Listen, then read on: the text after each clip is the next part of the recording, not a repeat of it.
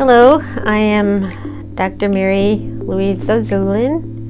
I'm an OBGYN at Westwood Women's Health, which is a division of Women's Health Connecticut, located in Waterbury, Connecticut.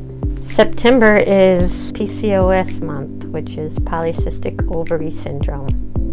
Today I'm going to answer some questions that you may have on the subject so that we can increase the awareness. You have anovulation. You don't ovulate every month, or not at all most of the year. Hyperandrogenemia, which means you have elevated male hormones in your body.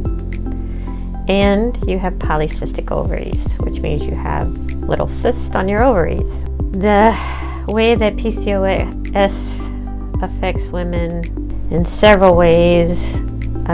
Presentations can occur.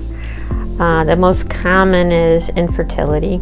They might be having a period most of the time, or they may not be having very many periods. The other common way is if they have more of the hyperandrogenemia, they are growing whiskers on their face and getting acne.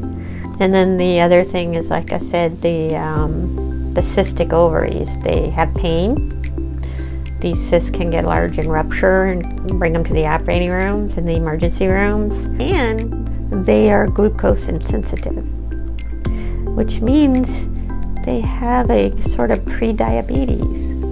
These untreated women with the pre-diabetes go on to have diabetes. They go on to have cardiovascular disease, obesity, hypertension, and all these serious long-term sequelae that affect their longevity.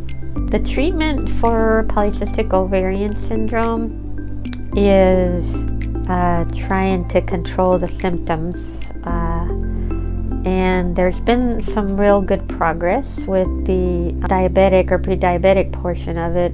There's some studies that have definitely showed improvement by using metformin, which is a medication that helps the cell take in the glucose.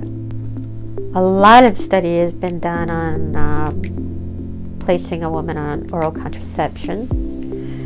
There's been a lot of studies that show that help by just getting the ovaries to be quiet and not make any more cysts. And then if you have infertility and you're trying to get pregnant, obviously you don't want to go on a birth control pill. So then the answer is maybe the metformin, which is a glucose controlling medicine, and then you add a medication to help you ovulate.